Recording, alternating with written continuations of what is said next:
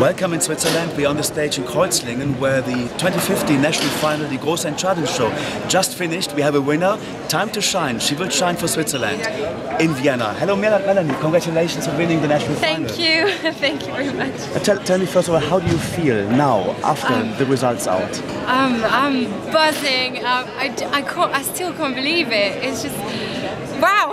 Yeah. Now all 6 contestants and the groups were on stage when Sven was reading out the results. What goes through you in this moment waiting for the result? Oh, I don't know. Because you know the level was really good. Everybody was so good tonight.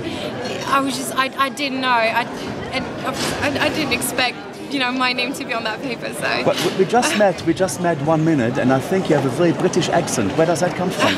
I studied 4 years in England, so I guess that's where I picked it up. Fantastic. How did the idea come up for you to go to the national final and to want to represent Switzerland at the Eurovision Song Contest? Well, at first it was not my idea to enter that competition. Really, it was.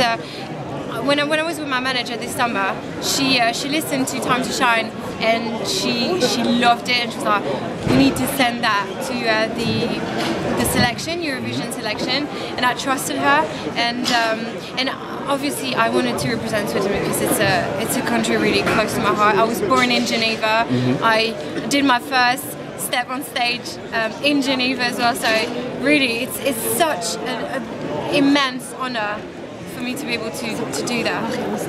Okay, can you tell us a bit about the song that's called Time to Shine? How was it created and who wrote it?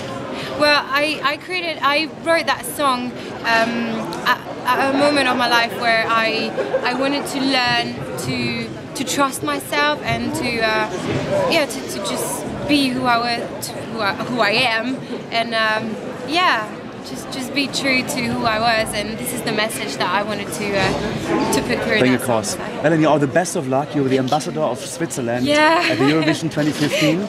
All the best of luck, and we see you in Vienna. Yeah, thank you very much.